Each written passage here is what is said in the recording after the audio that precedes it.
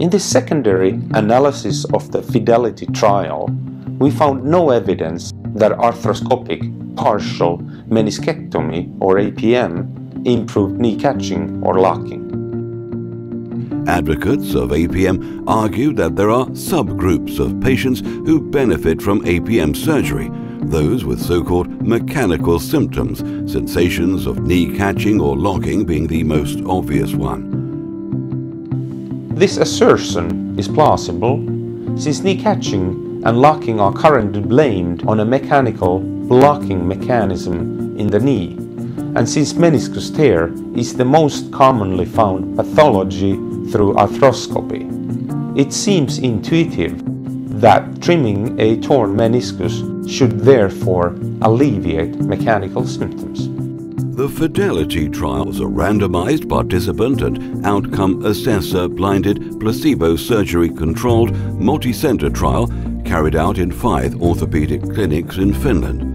146 participants aged 35 to 65 with knee symptoms consistent with degenerative meniscus tear and no knee osteoarthritis were randomly assigned to APM or placebo surgery. 70 participants were assigned to APM and 76 to placebo surgery. The primary outcome was the participant's self-report of mechanical symptoms, assessed pre-operatively and 2, 6 and 12 months post-operatively.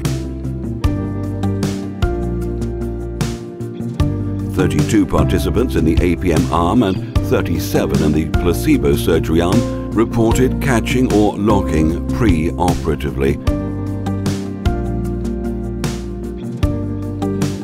The corresponding numbers were 17 and 24 at the 2-month follow-up,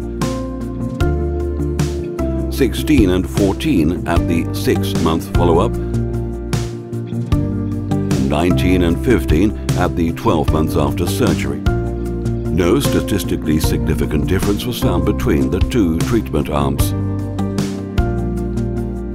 This was a secondary analysis of the Fidelity trial, which was not originally designed to answer this question specifically.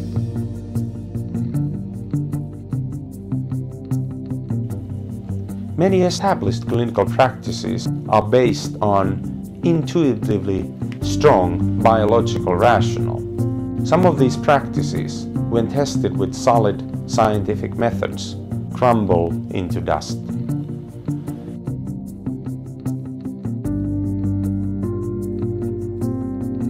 Despite widespread use, knee arthroscopy doesn't help patients with knee catching and locking.